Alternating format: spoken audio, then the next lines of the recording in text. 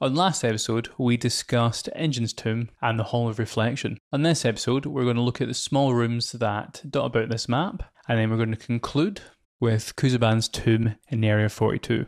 Let's begin. Area 33, Chamber of Opposition. This chamber contains a stone font filled with a steaming green liquid. Beyond it, a shadowy figure stands at an open door on the far side of this room. The figure's back is towards you. So I really enjoy this puzzle. It's really straightforward. As your character arrives here, a shadowy figure will appear directly in front of this door. So as your player characters arrive here, this shadowy figure is a representation of themselves. It has the statistics of a commoner, and whatever your character does, this character here is going to mimic. So let's say it steps backwards, he's going to copy. If your characters walk forward, he's going to do the same. If your character waves, he's going to copy. And if you run away, he's going to disappear, he follows you. Whenever a character opens this door right here, the duplicate is going to copy whoever opened this door. So we have this front middle of the room. The puzzle is you need to get your characters, we're going to step back so their character stands on the front.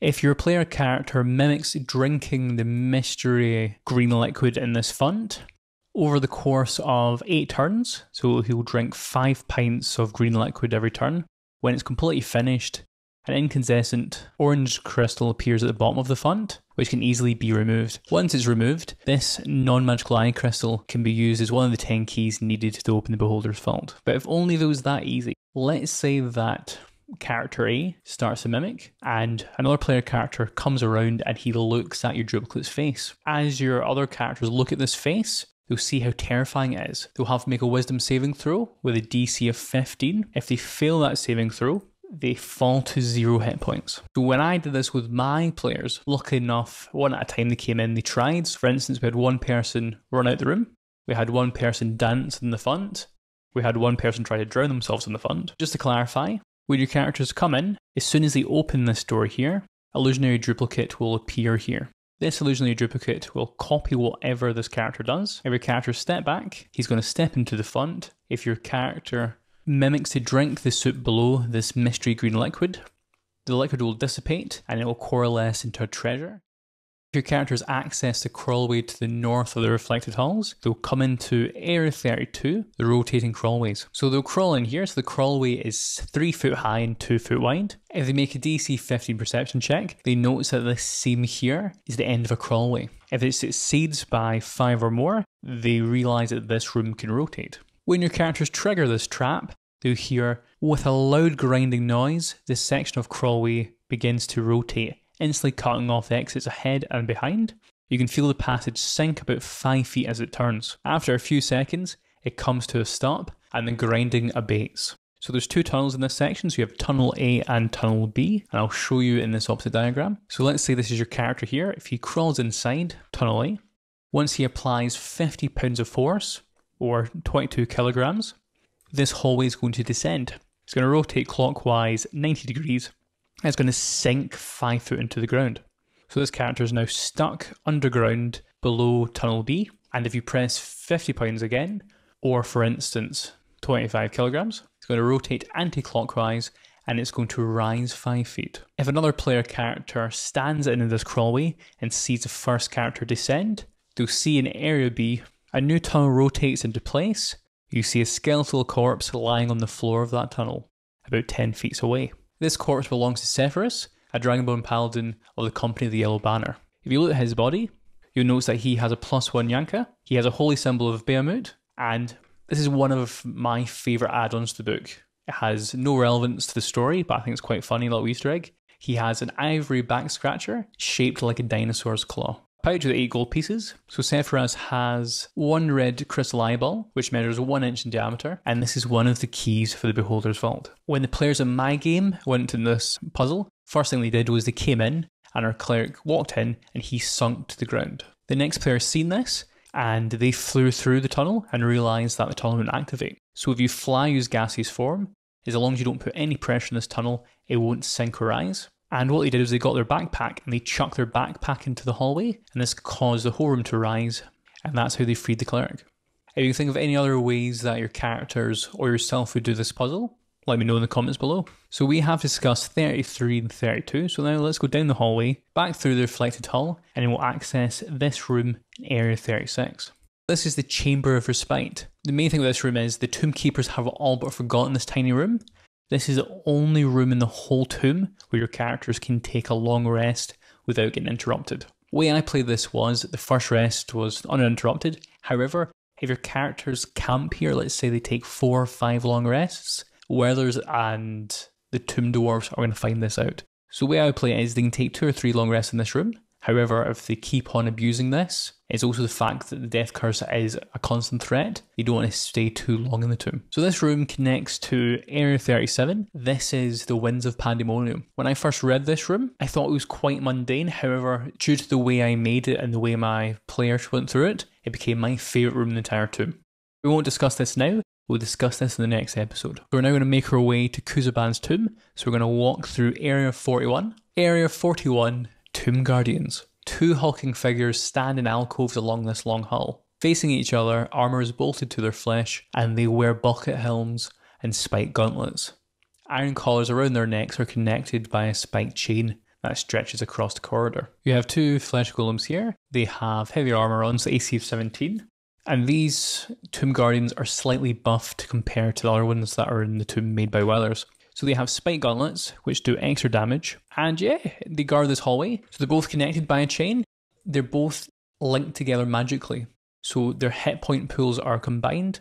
So let's say your character's standing here. They can make faces, they can jump up and down. These Tomb Guardians will not attack. They only attack if your character walks through this threshold and walks past the chain. So total hit points is 93, so if you do 100 points of damage to one of them, they'll both take 50 points of damage. The spike chain can be attacked separately. It has an AC of 18, a damage threshold of 10, and 5 hit points. And because it's an object, it's immune to poison and psychic damage. If the chain is broken, both of these Tomb Guardians will go berserk. When they are connected to each other by this chain, they can't go any further than 15 feet apart. So if I was playing these and my characters came in, what I'll do is I would get both these Tomb Guardians to attack one player. If you want to change the encounter slightly, so at this point I would expect that your characters have met the Tomb Guardians numerous of times, and flesh golems are vulnerable to fire. So one thing I would change is, because these are unique Tomb Guardians, I would change their vulnerability. So let's say we change it to perhaps cold, maybe radiant damage instead of fire, just so it keeps your characters on their toes, because the first thing they'll do is they'll cast Fireball or a spell that does lots of fire damage. And you think they'll win, but if we change up just a little bit, it just makes the encounter a little bit more interesting. And again, got any thoughts about this, let me know in the comments below. So once your characters defeat the Tomb Guardians Area 41, they can come through and then go straight ahead into Area 43, or they can go north to Kubazans' tomb in 42. So let's go with room 43, Veils of Fear. This room lies beyond a double door, the outside of which is carved with leering and laughing skulls. The doors are neither locked nor trapped. 10 feet from the doors, a thick tapestry curtain hangs from wall to wall. Its embroidery shows a scene of merriment, nobles feasting around a banquet table, a roast boar on a platter, and servants pouring wine. So as you go through this tapestry here, you'll see the second one, and this is where the scene gets a bit more deprived. Another curtain hangs behind the first, showing the same scene but descended into depravity. The nobles fight with each other, partake in carnal encounters on the table, or sprawl on the floor in puddles of vomit. So yeah, so the images here are getting a bit graphic. So you have people doing birds and bees on the table. You have someone who's drunk too much on the floor. You have people fighting for each other's honour. And this is when we get to the final tapestry where things get really interesting. A scene of horror confronts you. Nobles feasting on servants, eating each other alive, and setting fire to the hall. The roast boar is alive and laughing on its platter. If your characters cast a detect magic spell, they'll notice that this veil here has an aura of enchantment magic. Once they look at this, any creature that looks at this curtain must succeed in a DC 14 wisdom saving throw or be frightened of it. The frightened creature will run and he cannot re-enter this room. If they go past the final curtain, they'll meet the Lord of the Feast. The rotting head of a giant boar is mounted on the wall, behind the final curtain. Fresh blood and gore splatters its tusks, dribbling down the hall beneath it. If your characters come through, they go through all the curtains, and they'll see this boar on the wall. If they make eye contact with this boar and see it, they have to make a DC 16 wisdom saving throw, or be charmed by it. And if you're charmed by this boar, you have no choice. Your character is going to walk forward and it's going to stick its head in its gnarly jaws. Every time the jaws crunch on a player character's head, they're going to take 4d10 slashing damage and they'll have to repeat the saving throw. If he champs it enough and he gets your characters to 0 hit points, they are decapitated. If you succeed this saving throw, you can't be charmed again for 24 hours. So the way that you survive this is very straightforward. The boar's head, he's stuck to a wall so he can't run after you. He has an AC of 5 and he has 22 hit points. So when my characters came in, the first thing they did was they burned down the veils after seeing the images. And our sorcerer, seen this boar's head, was charmed and she started to slowly walk towards its head. In terror, everyone started to attack this boar before she arrived there. If you destroy the boar's head, you notice there's 3 items within its teeth. You have a bent pair of gold spectacles, you have a leather eye patch with a bloodstone, and you have a platinum hairpin, which is worth 75 gold pieces. So with me personally, I think this room's very graphic and it suits the campaign setting. However, if you do have players or people that are be with you while you play this that are very sensitive, it might be something to change or something just to bring up in conversation before you play, because it is quite a scary room and you want to make sure people enjoy the encounter and they're not too terrified of it. However, in my opinion, I think it's fantastic and I thought it was a very, very fun character to play, and it definitely brought out the atmosphere of a scary tomb in the middle of the jungle. Let's go on to Kubazans' tomb in Area 42. Kubazans' tomb. A 4-columned portico juts out from the far wall, beneath which a stone sarcophagus rests in a wall recess. 4 ceramic frog masks hang in niches around the sarcophagus.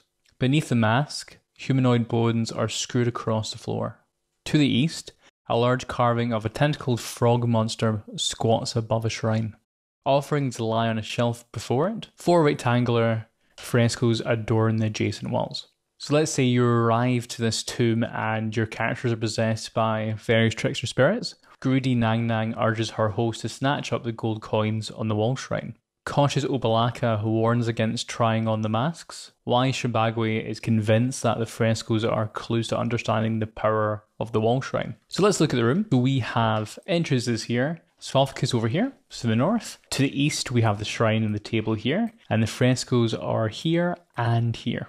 So how do we unlock Kubazans' sarcophagus then? Well, so the way you open up his sarcophagus is that you perform 4 rituals while wearing frog masks. So what are the clues then? So what's in the frescoes? In the first image, fresco 1, we see a frog-like behemoth uses its tentacles to help the O'Malian people knock down a mighty statue. In the foreground, an old woman wearing a frog mask tosses 5 coins from her hand as though sowing seeds. The first clue says that you need to donate 5 gold pieces, or at least 5 gold pieces to the shrine while wearing a frog mask. The second clue, a frog-like behemoth wraps its tentacles around a giant crocodile as O'Malian hunters stab the crocodile with their spears. In the foreground, an old man wearing a frog mask holds a bug up to his open mouth. So this is a clue for your characters to do the ritual where they have to eat a bug, living or dead, while wearing a frog mask. So we have 2 so far, so let's see what the remaining 2 are. Fresco number 3, a frog-like behemoth with 4 Malian hunters riding on its back finds a small boy in the jungle. Hunters seem elated. In the foreground, a young woman wearing a frog mask holds a knife in one hand and the hellish chicken in another. So this clue here is one my players had trouble with. So this is a clue for spill the blood of a living creature into a copper bowl while wearing a frog mask. You have a copper bowl containing rat bones. So you need a living creature to cut themselves and bleed into this bowl while wearing the mask. And for the final one, fresco number 4, a frog-like behemoth wallows in a shallow pool as O'Malians offer it urns of food and treasures tribute. Cracks in the fresco obscure the head of the human figure in the foreground, but you can see that it grasps a lit candle. So the final clue is that you have a green wax candle with savage wick. So as long as you light this candle while wearing a frog mask, you perform the ritual. If you've done all 4 of these rituals correctly and you've not made any mistakes, Kubazans' sarcophagus will open. Let's just go over again. You have the 4 frescoes. Each one contains a clue. You have the wall shrine here, frescoes here. You have 2 frescoes here, 2 here, and this is the wall shrine. We have the statuette, the copper bowl containing rat bones, 4 dead cockroaches, a green wax candle with a salvageable wick, and 5 gold pieces that are loose. So if you do that all correctly, you access Kubazans' tomb. However, if you fail, you summon 3 wraiths.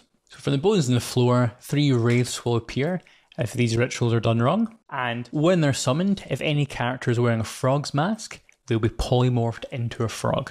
So let's look at wraiths. What can wraiths do? Well, wraiths have low armor class, relatively high hit points. They have a lot of resistances, so they're resistant to acids, cold, fire, lightning, thunder, bludgeoning and piercing, and slashing from non-magical weapons. that aren't silver.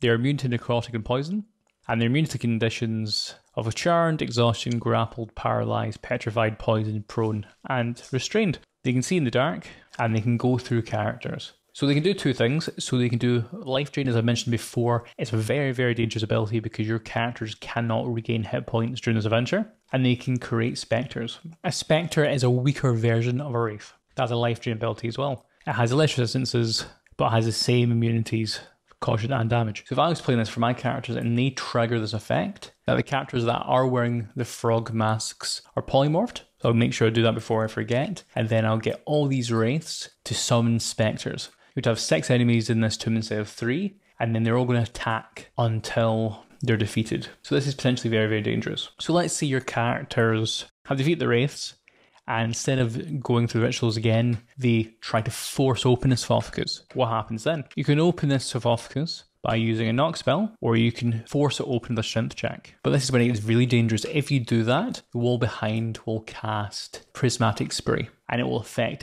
everyone to the end of this hallway down here. So what you're asking is, what is Prismatic Spray? It's a 7th level spell, and you roll a d8, you get a random effect. So you can get 10d6 fire damage, 10d6 acid damage, 10d6 lightning damage, 10d6 poison damage, 10d6 cold damage, and they're all dexterity saving throws.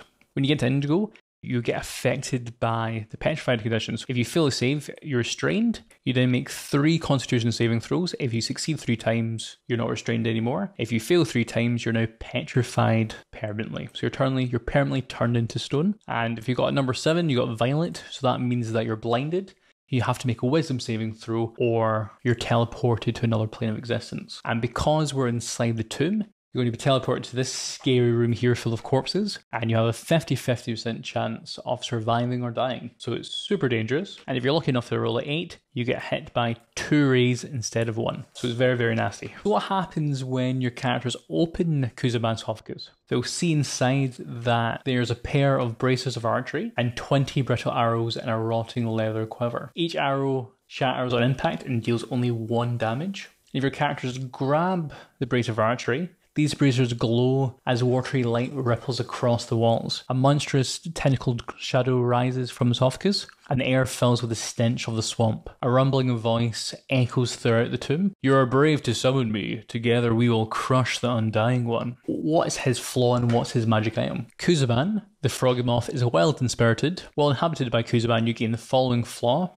I am fearless and not afraid to take great risks. While Kuzaban inhabits you, your strength score becomes 23 unless it is already higher.